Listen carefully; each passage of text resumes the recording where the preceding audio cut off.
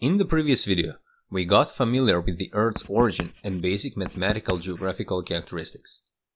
Today, we will learn something about the geological characteristics and relief of our planet. How old our planet is, what its composition is, what is and how the relief is formed, and why are the geological characteristics and relief important are just some of the questions that you will get answers today. If you like or enjoy this video at any point, be sure to like it, share and subscribe to the channel. In that way, you will help others to watch this video, and also I'll have more motivation to make more useful videos for you.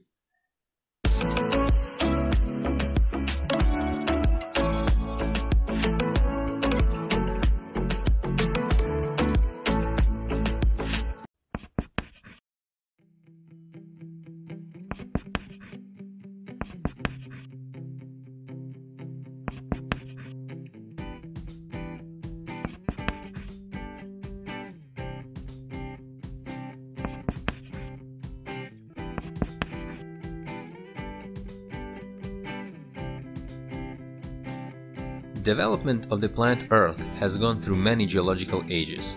According to the Canadian geophysicist T. Ehrlich, Earth is more than 4 billion years old. However, the most important period for the Earth is the period when the living matter was created, as a result of cooling of incandescent mass and the formation of the Earth's crust called the lithosphere. This period is called the Zoic period, the period of life on Earth.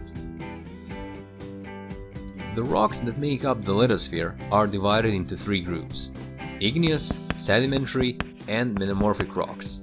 Igneous rocks are the strongest, and they are formed due to the cooling of magma on the Earth's surface. An example of igneous rocks is basalt, of which the ocean floor is composed. Sedimentary rocks are formed by the deposition of various substances of other rocks, the combination of which creates new rocks. Nice and very familiar examples of these rocks are clay and chalk. Metamorphic rocks are formed due to the changes in geographical conditions of a certain area, whereby a certain rock changes its original characteristics and acquires new ones. A good example of them is marble.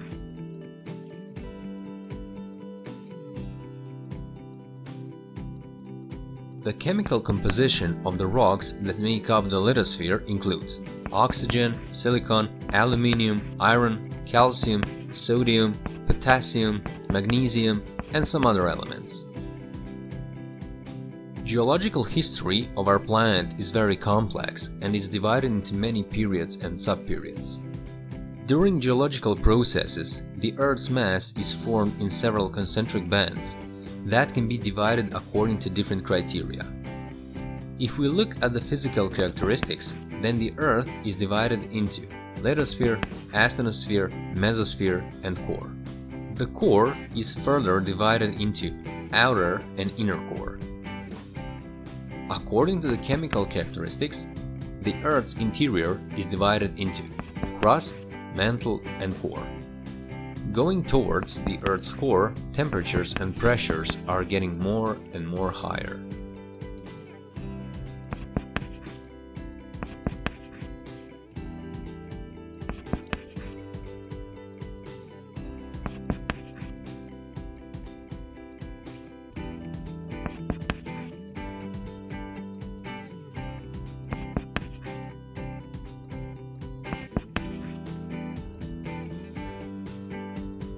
Relief is a set of shapes that gives the physiognomy of a landscape.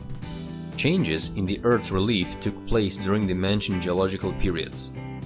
The geological period called Alpine orogeny can be considered as the most important one because in that period most of the well-known mountains and relief shapes were formed, and what is the most interesting is that this period still lasts.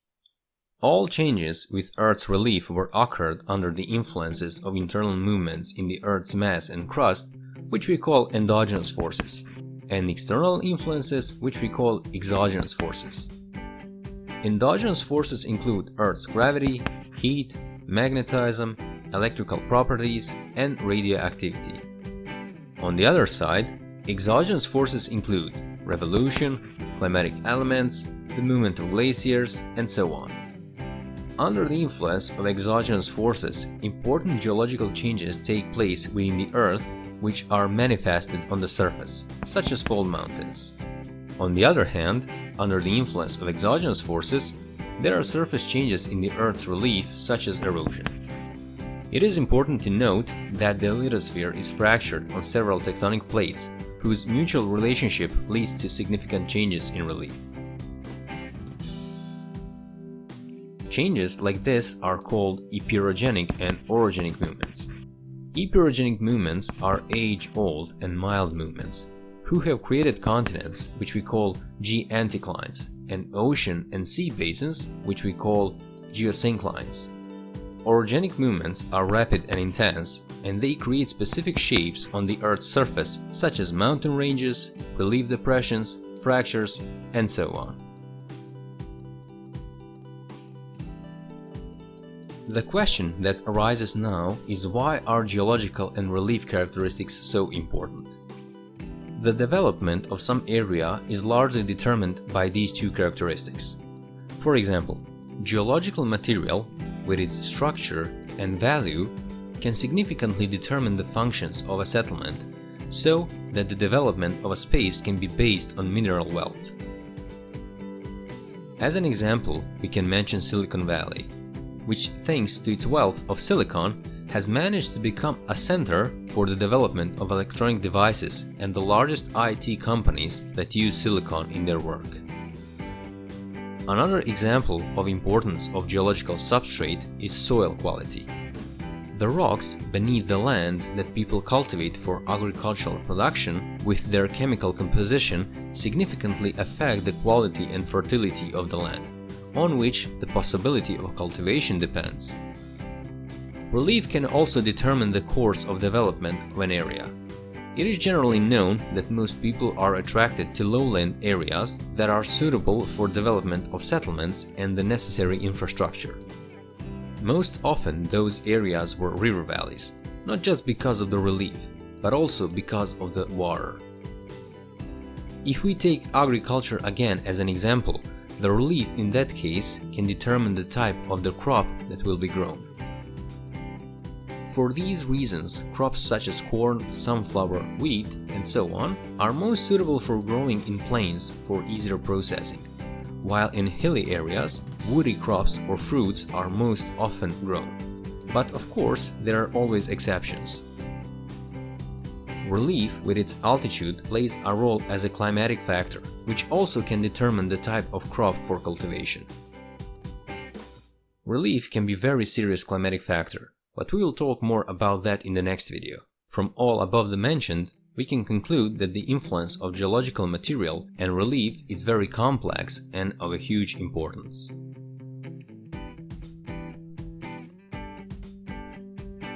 We'll stop here for now.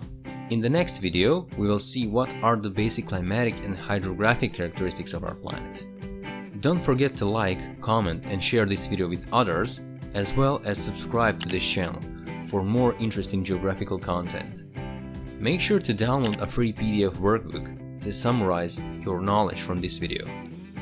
To stay in tune better, you can follow me on Pinterest and Instagram, where you can download and share illustrations, infographics, maps, and similar stuff I use in my videos. For graphical designers, there's my Pixabay account, where you can download some vector graphics for free. If you are interested in more geographical researches, I suggest you to check some useful websites and read some scientific papers and articles. I'll leave their links below down in the description. Until the next time, take care and see you.